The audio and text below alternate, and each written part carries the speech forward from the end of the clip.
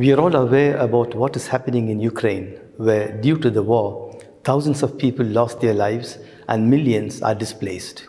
On this World Hunger Day, Caritas Internationalis highlights how this war is also having dire consequences in the entire globe, especially regarding food insecurity.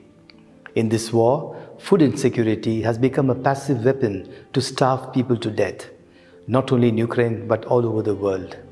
The breadbasket is turned into a war field and will affect the global food security.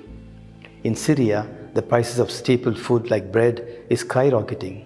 In Rohingya camps in Bangladesh, refugees are now cultivating vegetables on the rooftop of their shelters. We run the risk of food riots in the least developed countries due to either the scarcity of food or the lack of food items. The COVID-19 pandemic already increased by 130 million the number of people at the risk of starvation. Now, this war will severely aggravate the situation.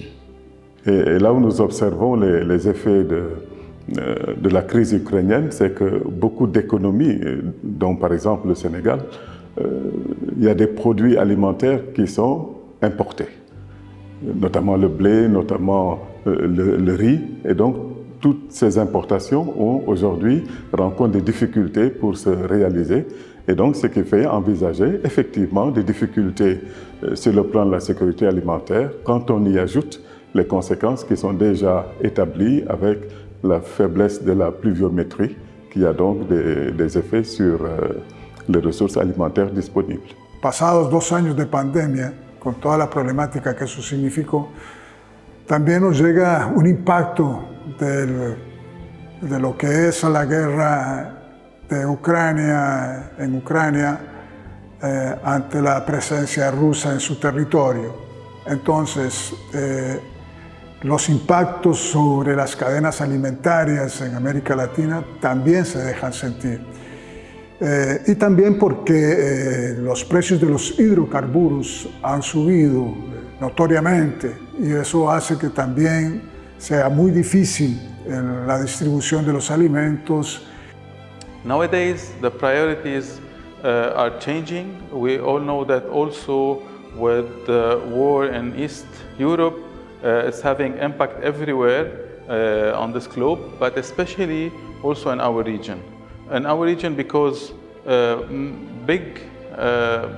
especially for food security, many products are imported from this region and it's affecting the situation. The Ukraine issue has high negative impact on Asian countries in 3 different areas. One is food, another is fuel, and third one is fertilizer. Many of the countries are agriculture based and they need fertilizer. And Ukraine, Russia is one of the main sources of fertilizer. And then food also is depending on import from Ukraine and Russia.